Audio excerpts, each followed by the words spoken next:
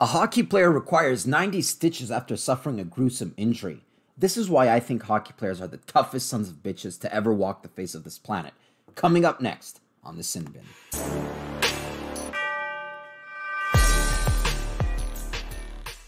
Alright, ladies and gentlemen, my name is Matt. Welcome to the Sin Bin. I gotta apologize for not putting up a lot of videos in the past couple of days. My stomach's sort of been all over the place. That's why I haven't made a podcast.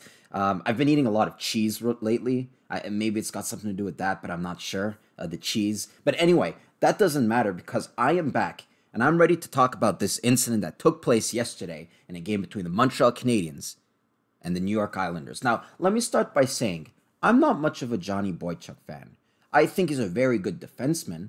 I think he's a good player, but I'm coming from sort of a biased place because I was always a Canadiens fan, and growing up, the rivalry between the Boston Bruins, I've never super liked Johnny Boychuk. But with that being said, after seeing what happened to him, my respect for him just went through the roof. In case you guys haven't seen it, I will say viewer discretion is advised because I'm about to show a video, in case you guys are pussies or something like that. But it's Lekkonen's skate. It goes up, catches Boychuk, and oof, right in the face. Takes a skate right to the face, smack dab down the middle. And it's not like it just grazed him here. It's like someone took an axe to the face.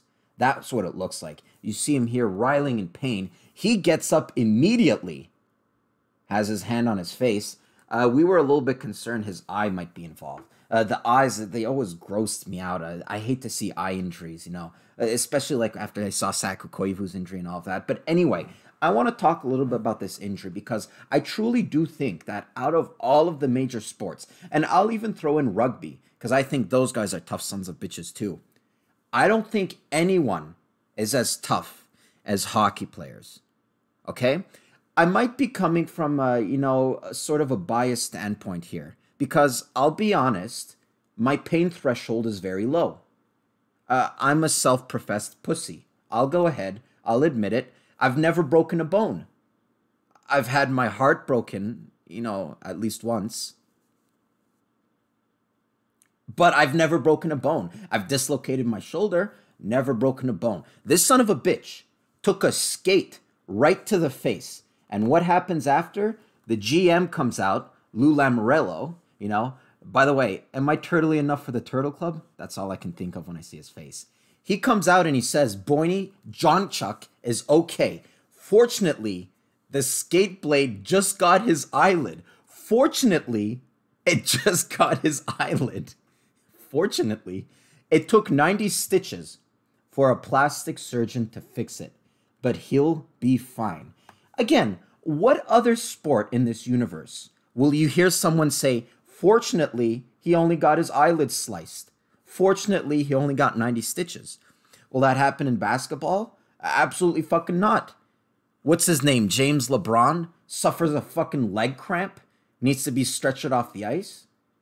And I know what you guys are thinking, leg cramps, it's debilitating, the lactic acid, the this, and that. I don't care. It's a fucking leg cramp. Do you know how much of a pussy you sound like if you said I quit the game because of a leg cramp? No, you sound like a man if you say I quit the game because I took a fucking skate blade to the face. All right? Now, I gotta say, the reason why I think hockey players are like this, it's sort of because they're engineered to be like that in a way. They're grown up that way. What's the first thing they teach you when you're young? If you get injured, you gotta keep going. Don't stay on the ice, squirming around like a worm. No, you get injured. You get a skate to the face. You get a puck to the face, wherever it may be. Try to get up to the best of your capabilities. I get it. We're human. At some point, we all have our limits. It's not like we can walk on broken bones. Mind you, I've seen it happen in the NHL, Mr. Gregory Campbell. But it's not like we can walk on broken bones. But I think that the best sport, the sport that models it the best, it's hockey. And that's why I've always liked hockey out of all of the other sports. I'll come out and say it. I've never watched a basketball game. I've never watched a football game. I've never watched a baseball game. Whatever sport, water polo, I can't watch because I'm just gravitated to hockey too much. And it's not just because I think it requires a lot of skill. It's not just because I think it's a quick and entertaining game. It's because when the players get injured, they get up. They keep on going. And that just inspires confidence. And it makes you want to just get up and carpe fucking diem, seize the day. Do you know what I'm talking about? I mean, I saw this injury, and I have hockey practice tonight. First of all, I'm wearing a full shield. That's first of all. But second of all, I'm telling myself, no matter what happens to me, I have no excuse to stay on the ice. Because this motherfucker just took a skate to the face and got up on his own will. The downside of it, though, is that when I saw the injury, I was sort of reminded of the Richard Zednik situation. I know a lot of my viewers, they might be a little bit younger, but what happened is that Olli Jokinen, who played on the Panthers, he tripped, his skate went up, and it hit his own player, Zednik. It hit him right in the neck, and there was blood all over the place. Horrible mess. That was horrible to see, and I was sort of reminded of that, but even with the Zednik situation, how many players would have just stayed there, and waited for the doctors to come? No, he got up, and with his own will, he tried to make it to the bench, and arguably, if you guys remember the storylines, maybe that saved his life.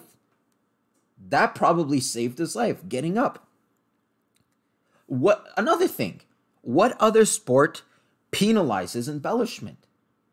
I might be wrong, but does football penalize embellishment? Does basketball penalize embellishment? I don't know. Hockey, you embellish, you get a fine.